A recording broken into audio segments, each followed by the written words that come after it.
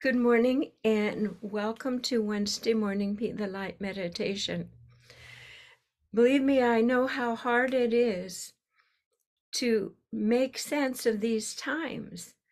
I often say we weren't given an operations manual to live in a world that is fear-based and falling apart and not making sense and increasingly more painful, and simultaneously receiving light and messages and higher vibrations, getting new ideas, and some of you are having visions.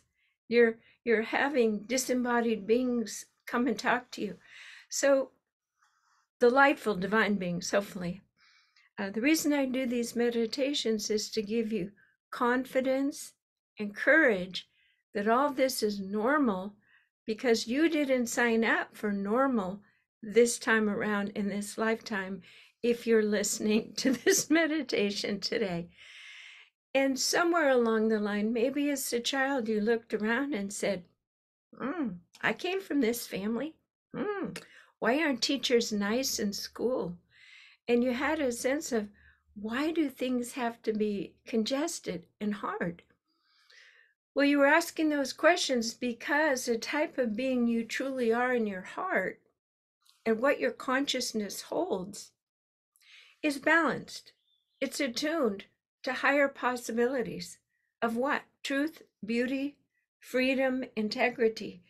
So I understand that it has been really hard. So we do simple processes to help us go into a light trance and let our bigger, higher consciousness self access more of the truth to give us more confidence and courage to keep going every day in this lifetime, where sometimes things that you thought were solid, like jobs or relationships, are just like sand, times of sand, sand of times, whatever that term is. Actually, I'm not even sure what it means, but everything has a timing. And if you are becoming more honest, more reflective, more selective of what you do and who you spend your time with, it is completely natural for you to reassess things as you look around and things are becoming more of a cesspool. People who are very confused and frightened do what? They fight. They fight all the time. And when they hear the truth, they might even fight harder. It's like a child who truly doesn't know the whole thing will sometimes fight back or resist or even blame you. It's your fault I can't behave. So because you are what I call the meek, the kind, increasingly conscious beings that will inherit the earth, there's a certain differentness that is almost like building up pressure in the plates of the earth, the tectonic plates of the energy fields of the people on your job, your bosses, even your own partner, beloved, your children, where there is a discrepancy in vibration that feels unsettling. So I hope through these meditations, you can feel more settled. So today, I didn't realize it, but I think courage on our spiritual path and learning who we are and what our real mission is here takes the ultimate courage.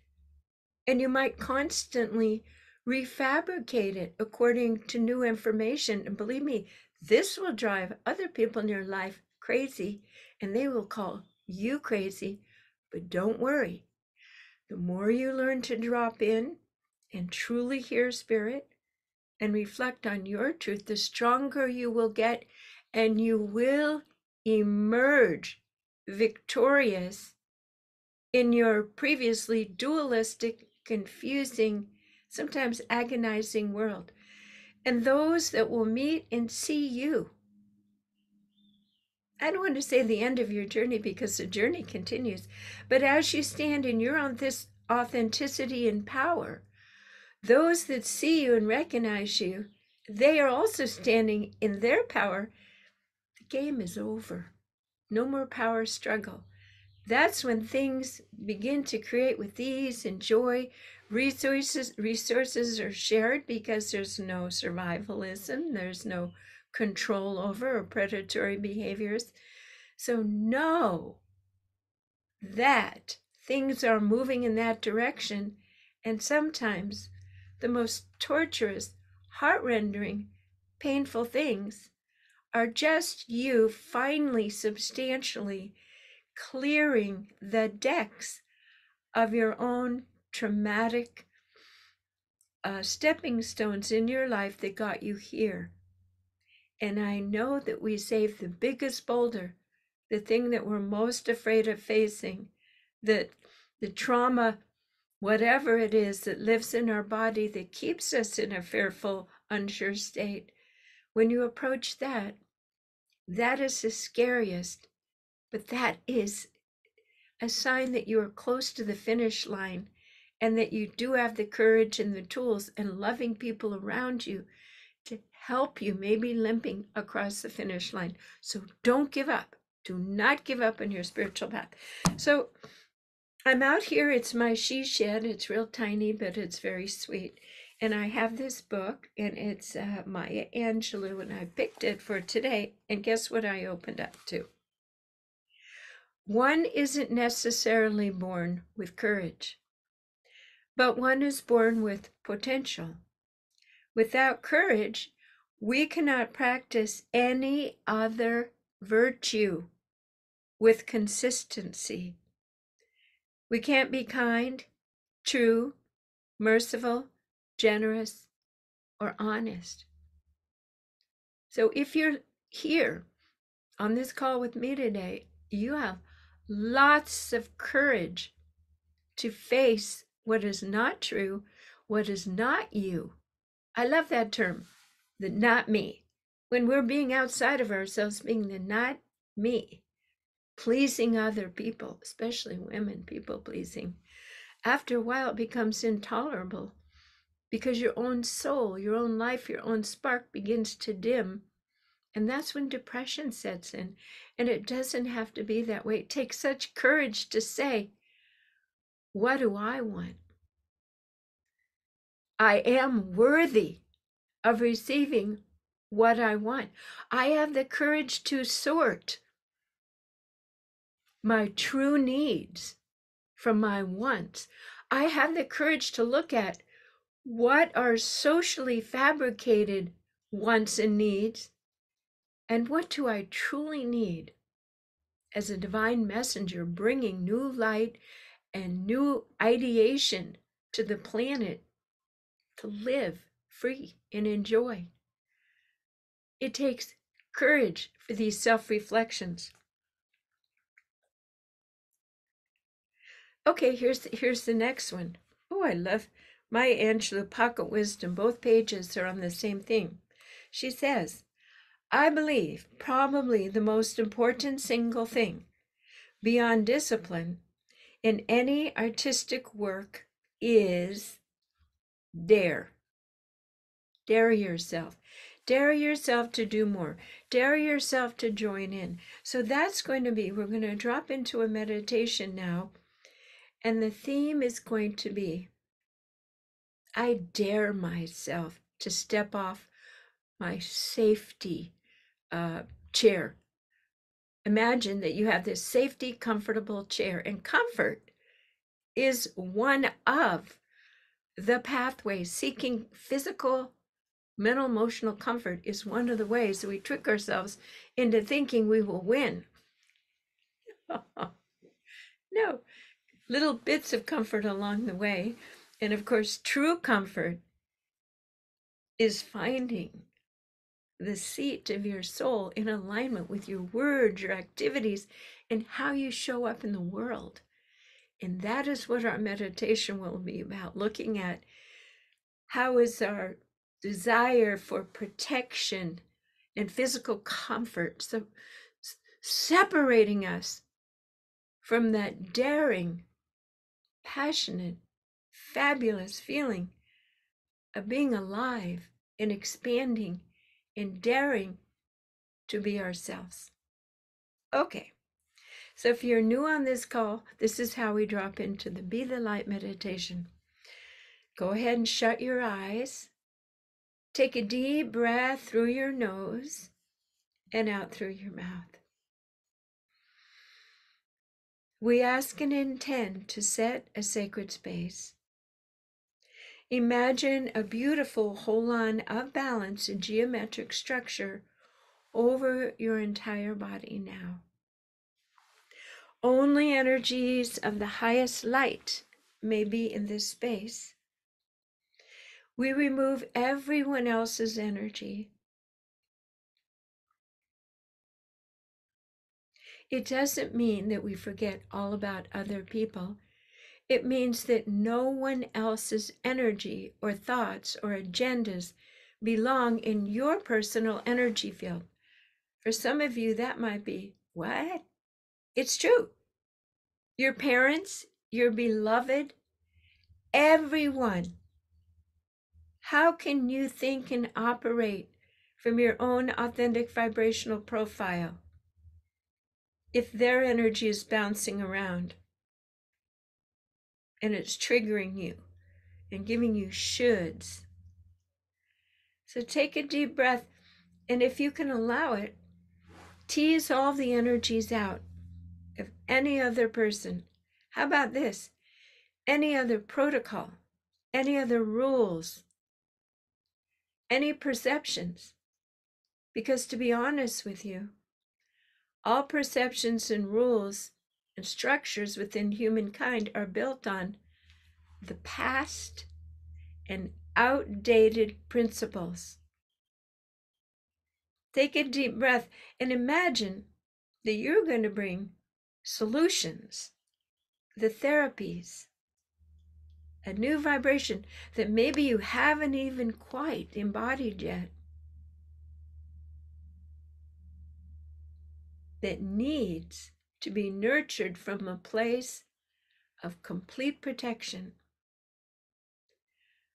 In other words, if anybody else's energy is in your field, it's like one little eyedropper of coloration put in, and suddenly you're thinking and feeling what they're thinking and feeling. We are done with that. We're autonomous, sovereign beings seeking to align with and embody our highest vibrational profile as created at source, which can become your full operational system here now. So we must have courage and clarity in commanding that everyone else's energy be released now. Now, the first thing you notice is there's nothing anxiety-provoking about it at all. In fact, it's quite reassuring and calming. You can feel that your physical body is still here. Feel the weight of your physical body. Feel the outline of your skin, but feel the spaciousness to breathe without the crowd of your kids, your partner, your teacher, whatever. For this meditation, this space is yours. And the beauty of the Be the Light meditation is you can rekindle, remember, reactivate, and launch new experiences in your life, but you must come from this still point. Take a deep breath through your nose and out through your mouth. So imagine a picture that you are sitting in your comfortable chair in your life. And where does that chair reside? In your heart. That is your core operational system, your headquarters administration. It is not your mind. So you're sitting in your chair in your heart, and you go ahead and pull the nightshade down on your mind. And isn't it interesting? You can completely shut your mind down and you can still hear me. You can still take it in and receive it, but you won't have that incessant chatter, monitoring, and screen, that mesh screen that the ego says, well, is this true? It's not true. Who does she think she is? Her voice sounds like my mother. Stop the mind. Even my saying that, you could feel it caused a little So we begin this recreation of our lives in our heart by stilling our mind. Imagine that you are sitting in your comfort chair, in your heart. And I'm going to ask you a question. Of course, you're not going to answer it, but you're going to ask your heart. Have I given over my life to physical comfort, material goods, and not making any waves? Have I lived a not me life?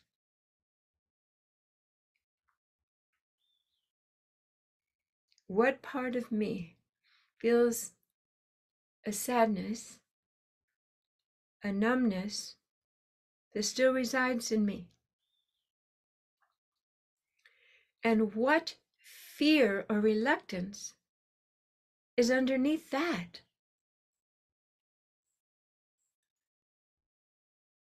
Was there a time in my early years where I did not feel safe and decided to build a very strong house, a very strong relationship, something that would harbor me?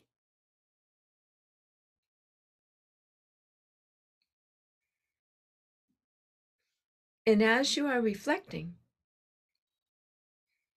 it often is more of a feeling than the actual story, or maybe you will see who taught you to feel that you couldn't reach out for more.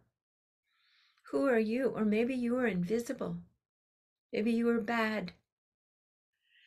So take a deep breath in, and we're going to surround ourselves, because they're always there, with angels, beautiful divine beings, Jesus Christ, Buddha.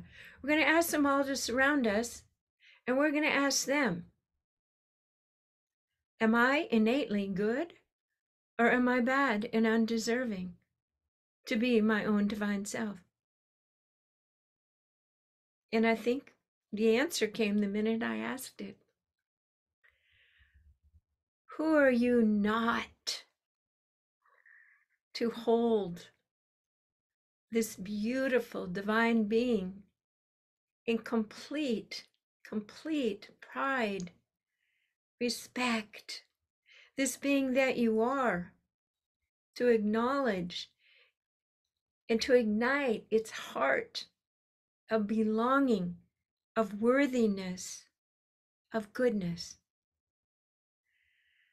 So if you believe in these divine beings and their words, receive their blessing as we ask and intend to release the old boulder, the old story, the primary insult to your beingness on earth as a divine being from the Creator's heart. So take a deep breath and imagine that there's just a beautiful little washing, purification. I was at the ocean yesterday. Washes in, the water washes in. Let it wash into your body, that place in your heart that has held that unworthiness, non-me self, and let it wash away. And if it were a boulder, let each subsequent wave wash away more. Let this boulder become sand, particles of sand that cannot hold together in a boulder anymore. They are melting at the powerful truth. And now it is washed away to one grain of sand. And let's keep that one grain of sand so you can acknowledge your human journey and the courage that it took you to come this far.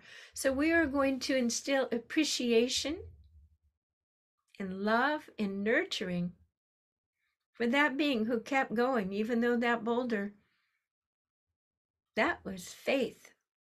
That was courage. So breathe into that little grain of sand, and that grain of sand is now becoming a star.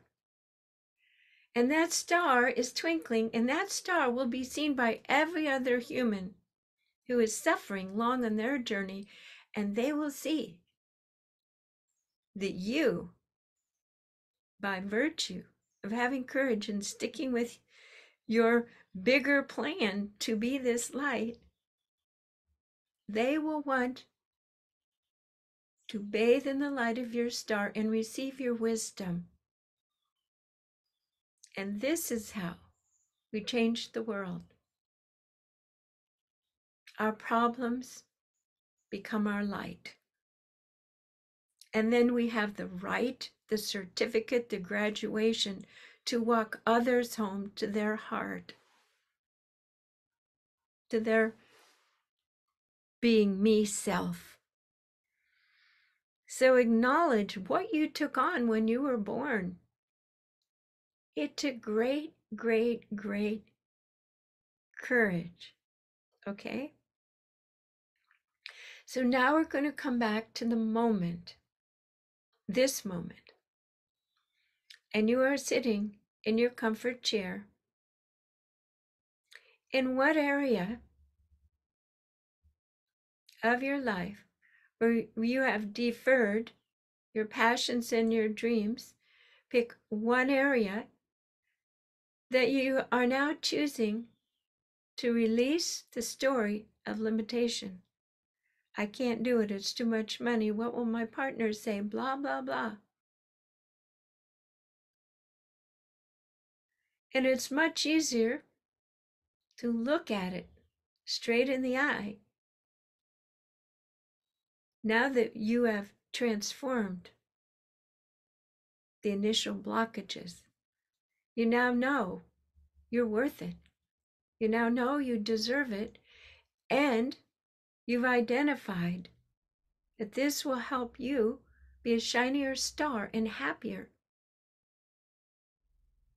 Because most people live for material comfort, and you're coming to polish your soul to be the brightest star, to bring art, information, new ways of cooking, whatever you do, cleaning homes.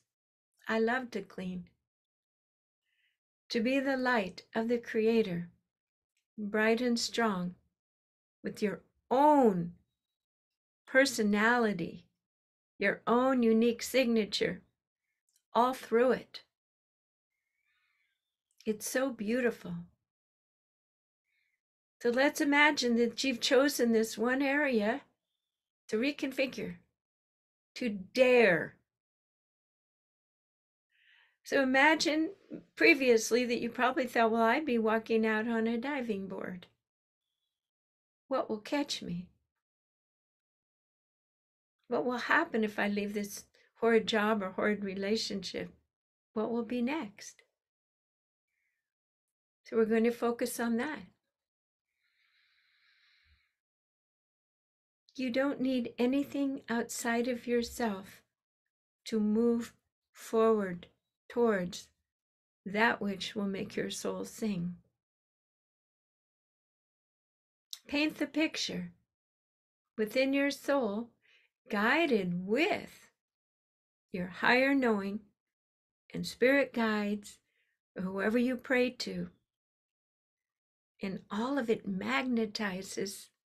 And this is physics. It is a reality because everything of a lower vibration finally is attracted to and settles in to a higher vibration. And you're simply wanting to be of greater service, more in alignment with your true divine self, assures success. The more successful humans accessing and retaining light on earth assures that the entire new re-unfoldment of the vibrational milieu of Earth delivers a new, brighter reality for humans to choose to live in. You are that transitional agent. You are that bridge. So today, you're feeling into, what do I dare myself to do? You've already established how courageous you are getting to this point. You've solved so many problems. So feel the strength of the courage in your heart. And they've often said it's a light worker warrior. No, it's not a war. It's an offensive move towards light. Imagine and see yourself, even though you don't know the details. Imagine that all the elements, all the particles of light are moving towards you now that will help you make the decisions, find the money, create beautiful outcomes. All you have to do is ask and intend. So in your mind, repeat after me. I ask and intend to attract all that I need for this daring new endeavor. I trust that the universe meets me. I step into my new embodiment of joyful anticipation and readiness for all that is to serve me on my daring, passionate next step. And so it is. So you have just planted a seed in your heart that will radiate out colors, vibrations, forms that those that are to co-create, support you, give you what you need, will feel it.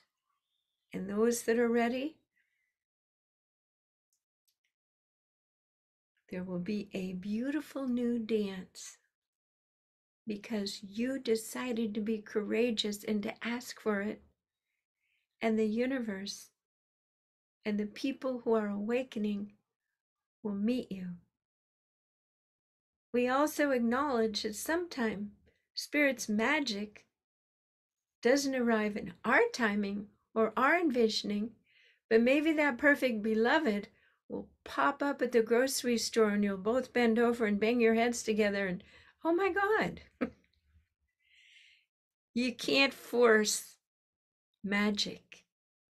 The alchemical process of planning for the fruition of your dream, believe me, your guides, the angels, source, your higher self, everything is conspiring, and they are in complete joy that you are using your creative imagination to employ the tools of physics and vibration to move yourself on the game board of your journey to the next joyful moment spot in your life by co-creating with the vibrational grid of all that is in alignment with your true self.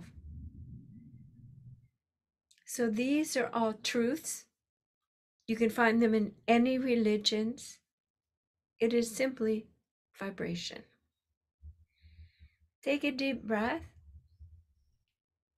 and let this seed begin to grow roots and blossom gently, bringing you to the garden of heaven, of paradise on earth.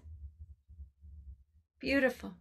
So as we end this meditation, put a beautiful golden resilient egg around your entire body. We do this so that the outside world bounces off while this tenderness, this new little shoot of light, we don't have other people yakking at us getting in. No, you're making new creations. You're planting a new garden. And your gardening assistants, the ones who are helping you, are master gardeners, divine beings who oversee and watch your journey and are here to assist and support you. So golden resilient bubble. And I'm going to sign off on my talking part of the meditation. I'm Jan Jorgensen at soundandlighthealingarts.com. Thanks for joining me today.